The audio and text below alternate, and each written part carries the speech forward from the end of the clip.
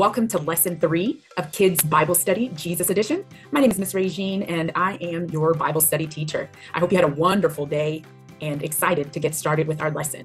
Today, we're going to talk about Jesus' identity as a miracle worker. And we're going to talk about what that identity means for friends of Jesus, just like you and I. Let's go ahead and get started and talk about what is a miracle. A miracle is when something that was impossible is made possible by God's love. I want you to circle that by God's love. That's really important for us who are friends of Jesus to remember that miracles are not magic tricks. Miracles don't come by way of potions. Miracles are things that were impossible being made possible by God's love. Miracles should always point us back to God and the fact that God loves us and loves people so much.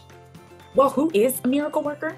A miracle worker is a friend of God who wants to share God's love with others. Every miracle worker receives the love of God into their hearts like a gift.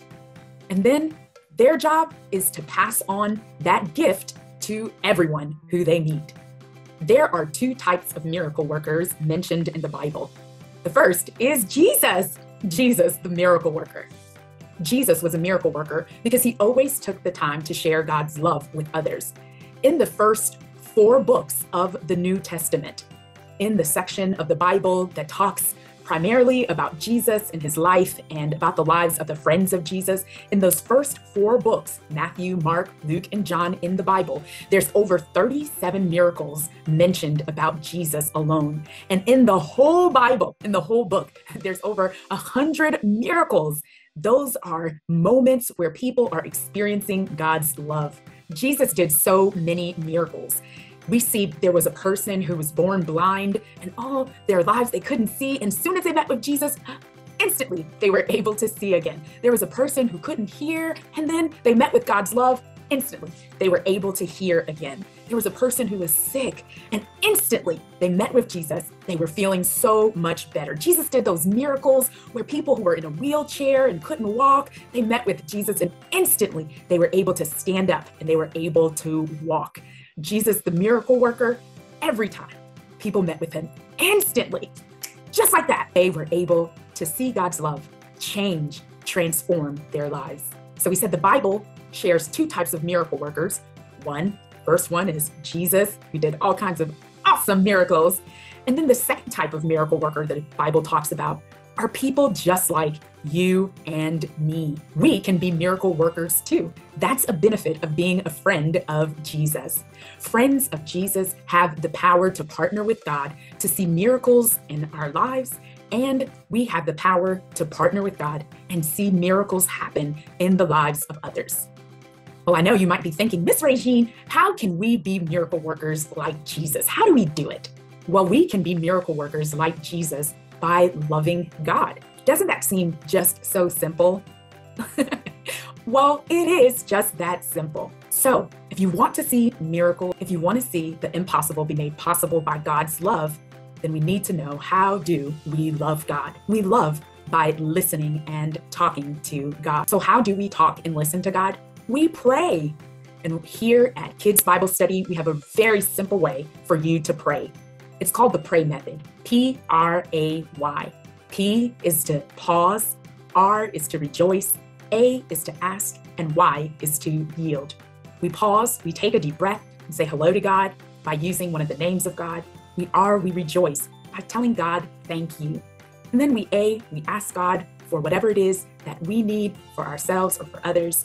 And then we yield. We listen to God so that in listening to God, we can obey and see a miracle. The second way to love God is by sharing God's love with others. That's exactly what our focus scripture on today from John 13, verse 34 reminds us to do. John chapter 13 and verse 34 says, "A new command I give you, love one another as I have loved you, so you must love one another." Jesus is speaking there in that verse and reminds us that just like God loves us, we must love other people. And a way to love God and to be kind and nice to other people is to help them see a miracle. for us to pray and help them to see a miracle happen in their life. Well, that brings us to our last point for today's lesson. Why is praying important for miracle workers? It's important to pray because there is power. There is power when we pray. I want you to write that down. There is power in prayer. Every time we talk and listen to God, there's power to instantly see God's love change our lives. And there's also power to instantly see God's love change the lives of others. So you want to know the 1, 2, 3 steps of sharing God's love by praying for a miracle for someone else? All right, here's the steps to seeing miracles happen in the lives of others so that they will know that God loves them so much. The first thing we do is we pray. We pray.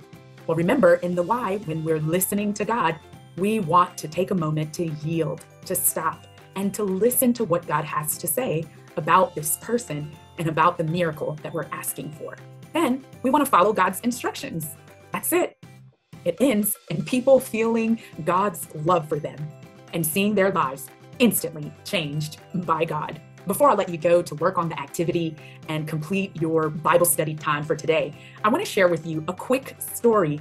One of our kids' Bible study participants doing this same exact study as you. This Bible study participant is 7 years old, and his name is Rafa. Well, Rafa learned that Jesus is a miracle worker and that friends of Jesus are miracle workers too. So the next day, Rafa went to school, and when he got to school, they were at recess. Well, recess was over, and the teacher called for all the students in the class to get in line. And as Omar was getting off the playground, he hit his leg in one of the benches at the school recess playground. And Omar fell down to the ground. He was in so much pain. He had a cut on his leg because he had his shorts on at recess and he couldn't get up. Well, Rafa remembered that because Jesus is a miracle worker and he's a friend of Jesus and can partner with God to do miracles, Rafa prayed for Omar. Rafa told me, he said, God, thank you for loving the whole world.